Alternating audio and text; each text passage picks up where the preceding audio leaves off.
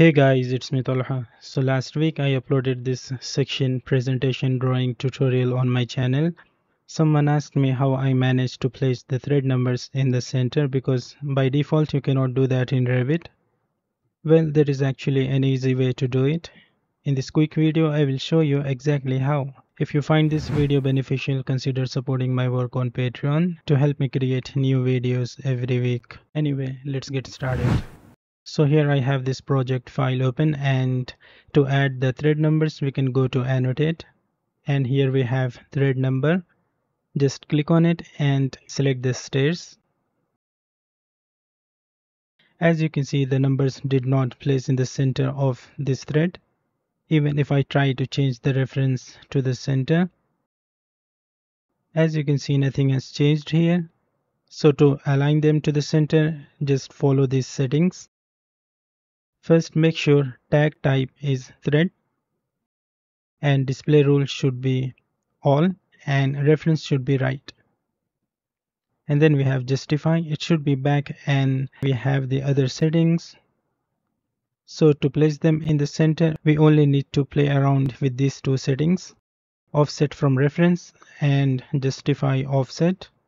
So before doing so, we just want to make sure we have set the number size. In this case, I am going to make it 1.5 millimeters. There we go. Now first we want to move these numbers to the left. So for that we need to add value here. Let's try 1 millimeter.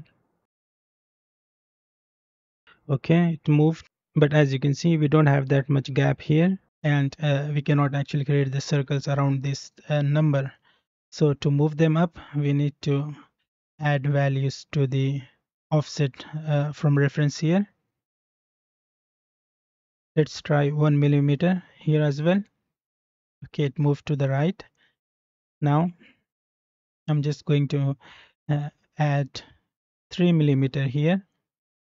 Okay, let's put 2 here. There we go. Now it seems perfect, and we can create circles around these numbers. Now for this part of the stairs we cannot use the same settings. Let's see if I try to place the thread numbers here, and then we will use the same settings. Let's put 1.5 millimeters and justify offset 3 millimeters, and this one 2 millimeters, which we used earlier. But as you can see, it did not work with this part of these stairs. To place them in the center, you just need to add negative value here. So let's add minus. There we go.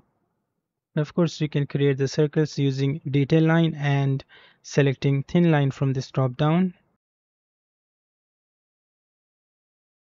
Just create one circle,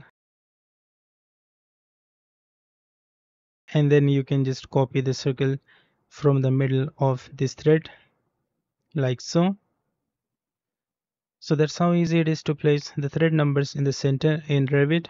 So that's it for this video. I hope you have learned something new. So please make sure to like and share this video and subscribe to my channel if you haven't already. Make sure to turn on the post notifications, and if you found this video beneficial, consider supporting my work on Patreon to help me create new videos every week. And yeah, I will see you guys in the next video.